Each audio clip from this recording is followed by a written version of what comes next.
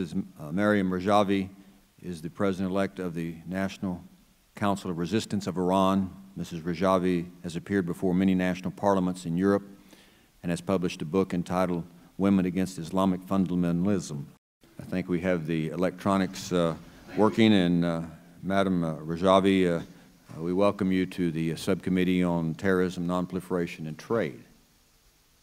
And the subcommittee is ready to hear your testimony. Mr. Chairman, Ranking Member, distinguished members of the committee, thank you for giving me this opportunity to talk about this issue. Today, Islamic fundamentalism and extremism under the name of ISIS or Shiite paramilitary groups have turned into a global threat. Islamic fundamentalism emerged as a threat to peace and security when Khomeini stole the leadership of a popular revolution in 1979 and established a religious dictatorship. The Iranian regime has served as the main source of this ominous phenomenon in the region and across the world. The primary objective of Islamic fundamentalists, including ISIS, is to establish an Islamic caliphate and enforce Sharia law. They recognize no borders. Aggressiveness and violence are two common features of Sunni and Shiite extremists. As such, searching for moderates among them is an illusion. In 1993, we published a book, Islamic Fundamentalism, the New Global Threat, warning about this threat and identifying its epicenter in Tehran. We said the mullahs sought to obtain nuclear weapons, to export fundamentalism, and guarantee their own existence. Unfortunately, little, if anything, was done to prevent the export of fundamentalism. Experience shows that in the absence of a firm policy vis-à-vis Tehran regime, there will be destructive consequences. Unfortunately, failure to stop the Iranian regime's post-2003 meddling in Iraq, which led to occupy that country and further spreading fundamentalism. Similarly, crimes committed by Bashar Assad in Syria and the massacre and exclusion of Sunnis in Iraq by Maliki, coupled with Western silence, empowered ISIS. I emphasize that the mullahs regime is not part of any solution to current crisis. It is indeed the heart of the problem. The people of Iran indeed call the mullahs regime as godfather of ISIS and other fundamentalist groups.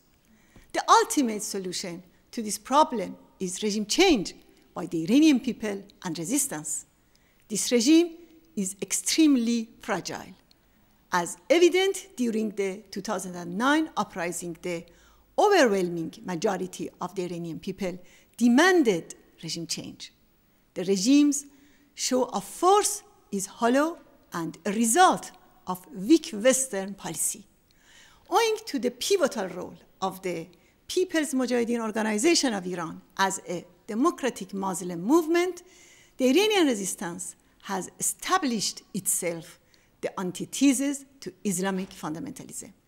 We believe in separation of religion and state, gender equality, respect for rights of religious and ethnic minorities, a democratic and non-nuclear Iran. The following practical steps are necessary to achieve this goal. 1. Expel the Quds force from Iraq and end the Iranian regime's influence in that country. 2. Enable full participation of Sunnis in power sharing and arm Sunni tribes to provide security for their communities. 3. Assist Syria's moderate opposition and people to end Assad's regime and establish democracy in that country. 4. Recognize the Iranian people's aspirations to overthrow the mullahs and ending inaction vis-à-vis the gross human rights violations in Iran. 5. Provide protection for and uphold the rights of members of Iran's organized opposition, the PMOI, in Camp Liberty in Iraq. 6. Empower the true democratic and tolerant Islam to counter fundamentalist interpretations of this religion. And 7. Block all pathways for the mullah's regime to acquire nuclear weapons. But let me finish by a quote from America's first president, George Washington. The harder the conflict, the greater the triumph. Thank you very much, Mr. Chairman. Thank you, Madam Rajavi. We will have questions for you momentarily. Mrs. Rajavi, how does ISIS philosophy different from Sunnis in Saudi Arabia or Shiites in Iran? بعد به شما بگم که تا اونجا که به شکلگیری داعش برمیگرده این ملاها بودن که کمک کردن تا داعش به این شکل در این نقطه باشه. در 2 سال اخیرم عامل گسترش داعش فراموش نکنید جنایت‌های رژیم ایران و رژیم اسد و همچنین کشتار سنی‌ها در عراق توسط مالکی بوده. بنابراین به دست آوردن قدرت، اونم قدرت دولتی توسط بنیادگرها در ایران، پدیده تروریسم تحت نام اسلام رو به دنیا آورده و به این شکل الان مسئله کرده برای همه جامعه بین‌المللی. اما از نظر اعتقادی پایه‌ای ترین در واقع عنصر به لحاظ اعتقادی در تمام گروه‌های بنیادگرا، چه شیعه و چه سنی، اونها در این نکاتی که الان من میگم مشترکن. تحمیل دین با توسل به زور، برقراری یک استبداد موحش به نام ولایت فقیه یا به نام خلافت اسلامی، بی‌اعتقادی به مرزها و جهاد برای گرفتن کشورهای دیگه و تکفیر کسایی که به اصطلاح احکام شریعت رو نمیپذیرن. و من دلم میخواد اینجا تاکید کنم که آنتیتز این تفکرم یک برداشت بردبار و دموکراتیک از اسلامه. بین داعش و ملاهای ایران جنگ هژمونی وجود داره، اما علیرغم هر اختلافی ادامه بقای گروه‌های بنیادگرا منوط به بقای رژیم ایرانه. تروریسم و افراطیگری تحت نام اسلام با حکومت ملاهای ایران به منطقه اومده و تنها با رفتن این رژیم از بین خواهد رفت و محدود خواهد شد. و جالب این که بعد از ظهور داعش مردم ایران به ملاها میگن پدرخوانده داعش. Mrs. Rajavi, let me ask you a question that you made a comment about. How do you see the mullahs in Iran having facilitated and helped the ISIS movement? How has ISIS been able to expand its influence, its philosophy, because of the mullahs in Iran? Make that clear, if you would, on how there's that connection. شما میدونید که داعش و رژیم همچنان که گفتم بر سر هژمونی اختلاف دارن، اما داعش و رژیم در مواقعی همکاری هم میکنن. این واقعیت هم که اپوزیسیون سوریه و مطبوعات بین‌المللی بارها گواهی دادند که بشار اسد عمدن اعضای داعش رو از زندان آزاد کرد تا به داعش بپیوندند. به علاوه فراموش نکنید که اون در حملات هوایی با مرکز داعش در سوریه کاری نداره و تمرکزش علیه اپوزیسیون میانه رو سوریه است.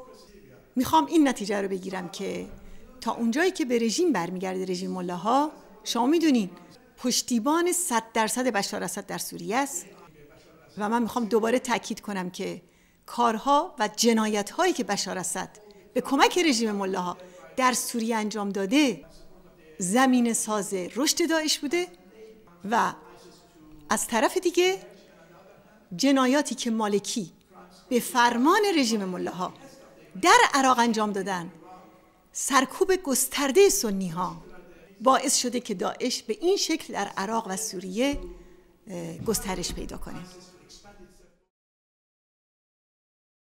Chair recognizes the gentleman from New York, Mr. Zeldin. Thank you, Mr. Chairman. Madam Rajavi, listening to you speak and mentioning the Green Revolution back in 2009, and we think about the undemocratic elections that took place in Iran. At that point, when the economy was doing better and oil was $100 a barrel, and millions of Iranians were rising up to take control of their country.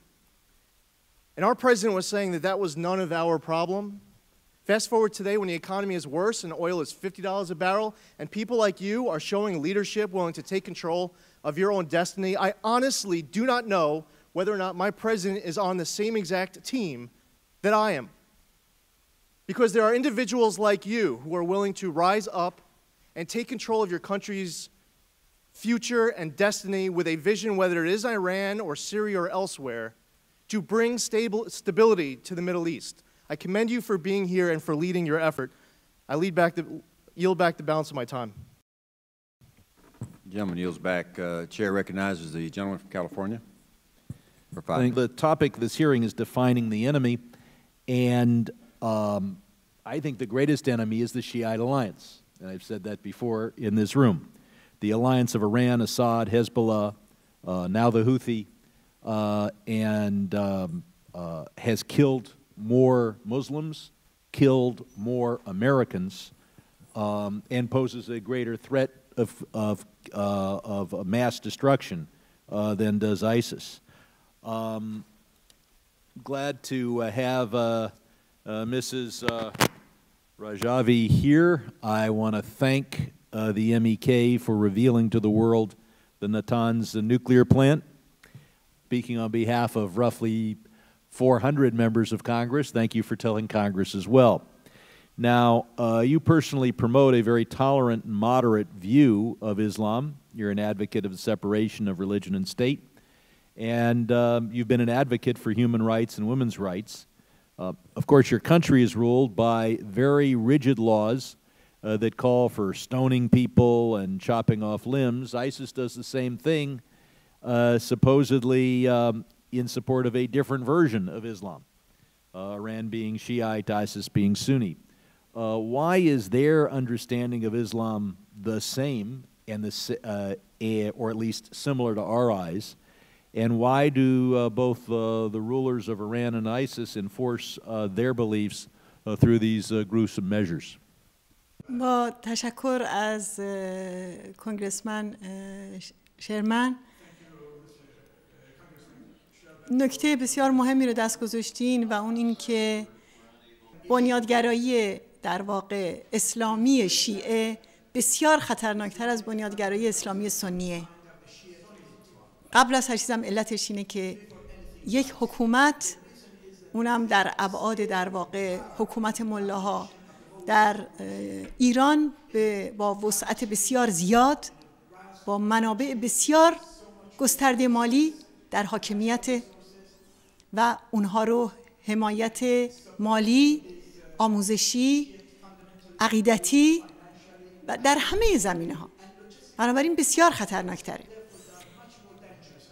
در مورد این که پرسیدین چرا اینقدر در واقع خشونت و قساوت، من باید به شما بگم که علتش اینه که میخوان از طریق ایجاد وحشت به حکومتشون ادامه بدن و این روال 30 ساله، بیش از 30 و چند ساله بنیادگرایی حاکم بر تهران بوده که الان گسترش پیدا کرده به عراق، سوریه، یمن، لبنان و سایر کشورها و بقیه بنیادگراها هم از پدرخوندهشون یعنی رژیم ملاها یاد گرفتن. فراموش نکنید که ملاها بیش از 70 نوع شکنجه، دست و پا بریدن،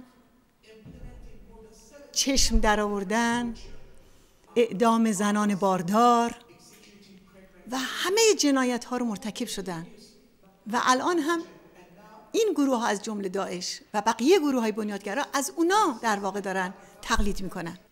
به همین دلیل من میخوام مجددا تاکید کنم که راه حل نهایی یک خلع ید از این رژیم در عراق و سوریه و یمن و مهمتر از همه اونا تغییر رژیم بنیادگرای حاکم بر تهرانه، چون این رژیم یک چتر سیاسی و سرچشمه ایدئولوژیکی و پشتوانه لوجستیکی و مالی برای بنیادگراها و تروریسم در جهان امروزه و اگر نفوذ ویرانگر ملاها نبود،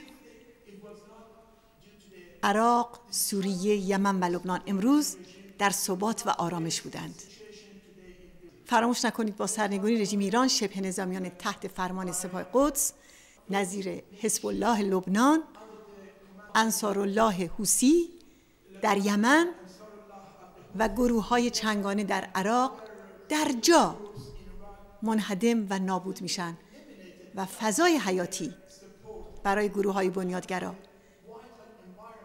از القاعده تا داعش و سایرین از بین میره.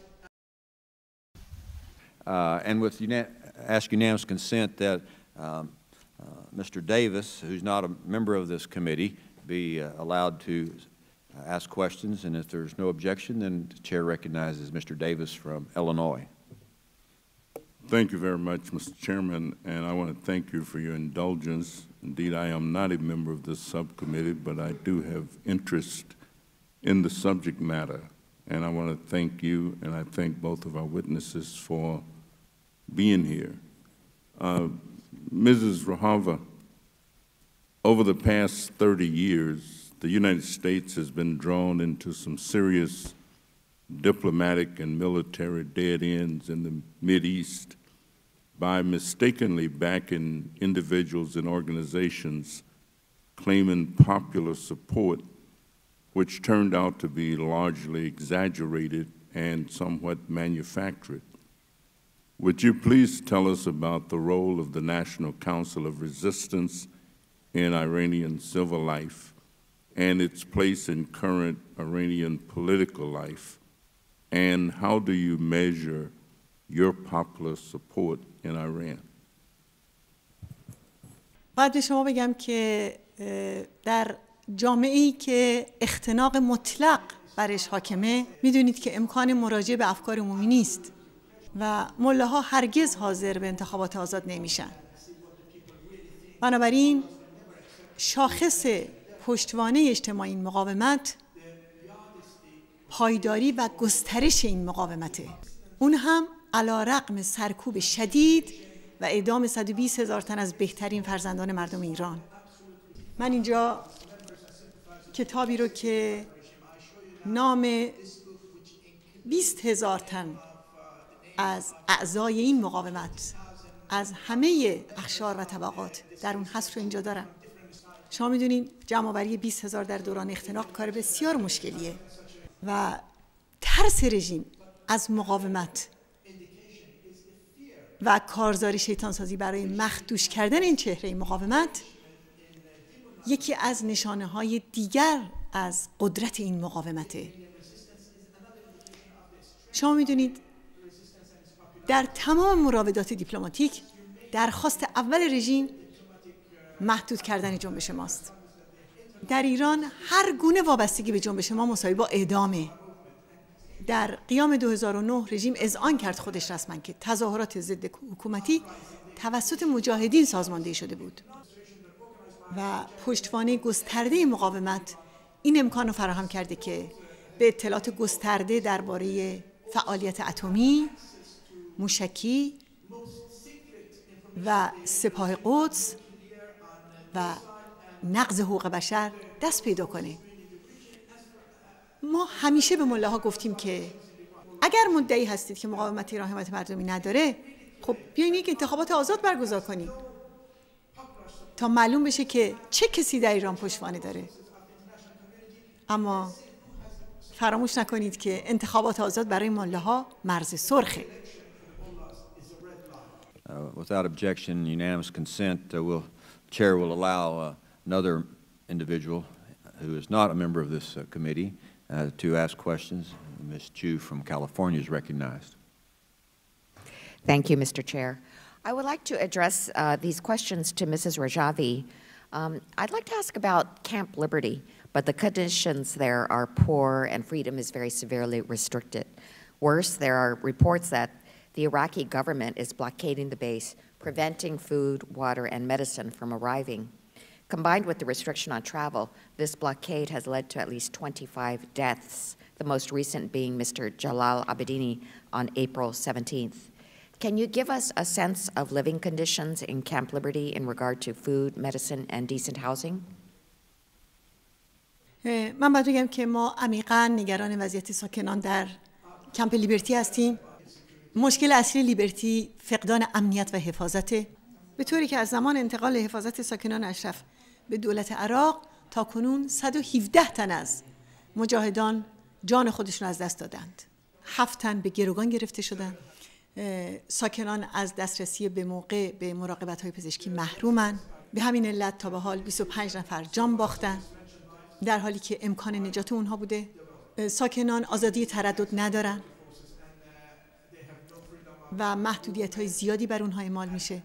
از جمله هنوز کمپ لیبرتی به برق شهر وصل نیست و از شروع کار دولت عبادی تغییری در کار این کمپ نبوده و همچنان حالت زندان داره اونجا و دولت جدید باید کمپ لیبرتی رو به عنوان کمپ پناهندگی به رسمیت بشناسه و باید محدودیت‌های غیر انسانی رو برداره و اذیت و آزار روزانه ساکنان رو بهش خاتمه بده.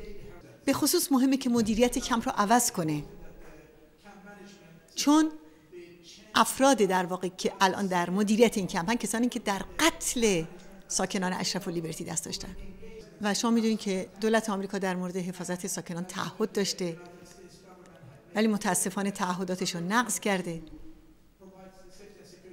در حالی که کمپ لیبرتی باید در منطقه استحفاظی آمریکا قرار بگیره و یا سلاح‌های شخصی ساکنان برای دفاع از خودشون در مقابل شبه نظامیان به اونها برگردونده بشه. همچنین آمریکا باید به تعهدش در مورد مانیتورینگ دائم لیبرتی عمل کنه. Let me ask now about, do you have any confidence in the current government to improve conditions? And what is the future for the people at Camp Liberty? Is there a U.S. role? ما فکر میکنیم که آمریکا در واقع باید از دولت عراق بخواد که مسئولیتش رو انجام بده. تا الان این دولت کاری نکرده که ما بتونه به اون اعتماد کنیم و کماکان افراد در لیبرتی در حالت زندان هستند، در شرایط یک زندانی. دولت جدید عراق باید کمپ لیبرتی رو به عنوان کمپ پناهندگی به رسمیت بشناسه و محدودیت غیر انسانی رو برداره و به اذیت و آزار روزانه ساکنان خاتمه بده و همچنان که گفتم مدیریت کمپ رو عوض کنه و اجازه نده که رژیم ایران عواملش رو برای شکنجه روحی و زمین سازی یک قتل عام دیگه به لیبرتی بفرسته.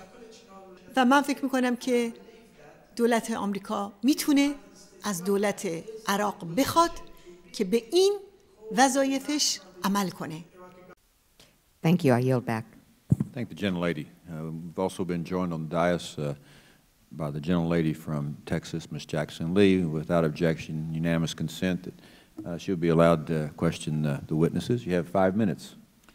Mr. Chairman, thank you very much for your kindness, and let me add my appreciation to both you and Ranking Member Sherman and all the members on this panel for their courtesies extended, and to indicate that this is a very historic hearing because as far as my memory can recollect, Mr. Chairman, this is one of the few times that the voice of the opposition of the government of Iran has been part of an official discussion.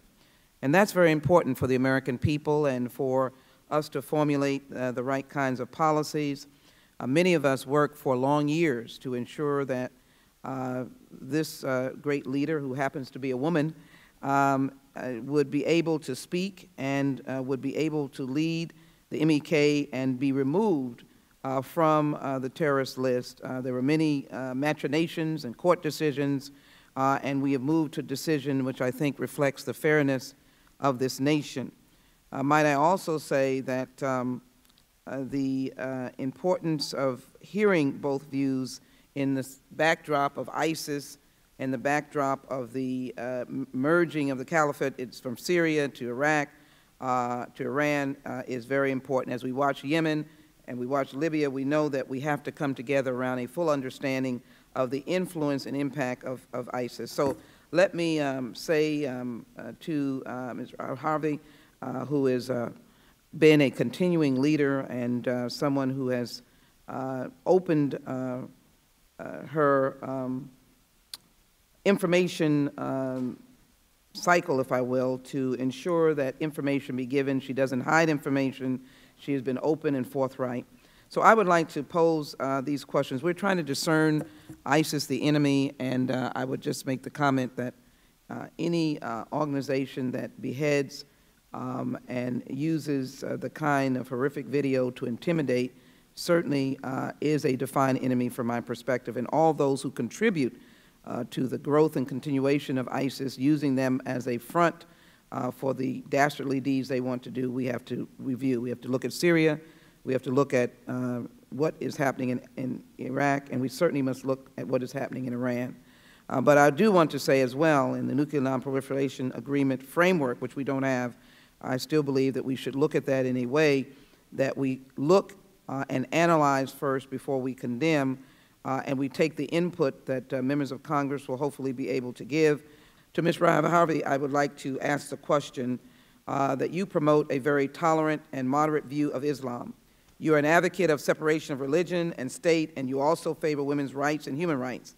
Is it true that Iran is upholding laws that call for the stoning to death of people and the chopping off of limbs? دقیقاً باید به شما بگم که اونچه که ملاهای حاکم بر تهران انجام میدن به نام اسلامه ولی ربطی به اسلام نداره. اونا سنگسار میکنن، دست و پا قطع میکنن، تجاوز میکنن و تا الان بیش از 120,000 تن از بهترین فرزندان مردم ایران اعدام کردن. به نام دین و اسلام این کار کردن. ولی من باید به شما بگم که اسلام دین رحمت و آزادی و استبداد و تبعیض و تعصب دینی رو رد میکنه. و همچنان که کنگرس وومن خانم جکسون اشاره کردن، جکسون لی، ما به جدایی دین از دولت اعتقاد داریم. ما به برداشت بردبار و دموکراتیک از اسلام معتقدیم که همون اسلام حقیقیه. ما معتقد به رأی عمومی هستیم و خواهان جدای دین و دولت. از نظر اسلام زن و مرد برابرن، در حالی که شما میدونین بنیادگراها زن ستیزند و هر چیزی که بر پایه زور و اجبار و اکراه باشه اسلام نیست. نه دین اجباری، نه عبادت اجباری، نه حجاب اجباری. و به قول قرآن لا اکراه فی الدین. Thank you. I'm going to make these very brief because I know our time has ended. I just simply know that in the 1979 revolution, the Iranian intellectuals called for democracy and human rights. You just mentioned Islamic fundamentalism, which Iran seems to be the epicenter of, and therefore promoting terrorism. You might want to comment how you think this happened to Iran, and then maybe the top challenges that we must face. If we identify ISIL as an enemy, what are the challenges that relate to freedom, democracy, peace, and security that we all want to see? Let me finish by saying that if you have any comments about Camp Liberty and those continued attacks, if you want to include that as to how we can work to better stop that. And I would appreciate the Chairman's indulgence, and I thank you very much for your answers to these questions. من باید به شما بگم که مردم ایران دموکراسی میخواستند و میخواهند. متاسفانه خمینی رهبری انقلابی رو که مردم ایران برای آزادی و دموکراسی بهش دست داده بودن رو بود و در واقع یک حکومت بنیادگرا رو که با کشتن آزادی ها و حذف همه نیروهای سیاسی در جامعه به ویژه زنان و جوانان به پیش برد و الان در واقع 37 ساله که یک حکومت بنیادگرا در تهران حاکمه و میدونین که البته این حکومت پایه‌هاش بر صدور بنیادگرایی و تروریسم، سرکوب مطلق در داخل و به دست آوردن در واقع بمب اتمی برای به گروگان گرفتن سیاست جامعه بین المللی. اینا 4 پایه این حکومت بنیادگرا هستن. در ماه آوریل شما فراموش نکنید فقط 150 نزدیک به 150 اعدام بوده. یعنی فقط با سرکوب و اعدام بر جامعه داره حکومت میکنه. ولی در مقابلش یک مقاومت سازمان یافته بیش از 37 ساله که ایستاده و تونسته این رژیم رو، بنیادگرایی و تروریسمش رو افشا کنه و به دنیا نشون بده که چه کسی پشت بنیادگرایی و تروریسم در عراق، در سوریه، در لبنان، در یمن و در سایر جاهاست و نشون بده که سایت‌های مخفی اتمی اون چگونه برای به دست آوردن سلاح اتمی این مدت مشغول کار بودن و چگونه نقض حقوق بشر مستمر در ایران واقع شده. ولی مطمئنم که مردم ایران هم به کمک مقاومت ایران می توانند رژیم ملاهای حاکم بر تهران رو سرنگون کنند و آزادی و دموکراسی رو برای مردم ایران و مردم منطقه به ارمغان بیارن.